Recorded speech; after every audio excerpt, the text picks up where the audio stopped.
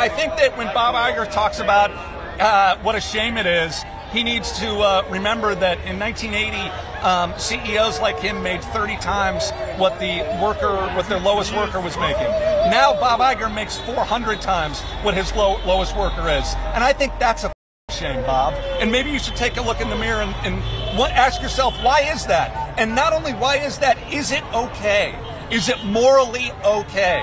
Is it ethically okay that you make that much more than your lowest worker? And if so, why? Why is that okay? If your response is that that's just the way business is done now, that's just the way corporations work now, well, that sucks, and that makes you a person if that's your answer. So you should come up with a better answer than that. Yeah.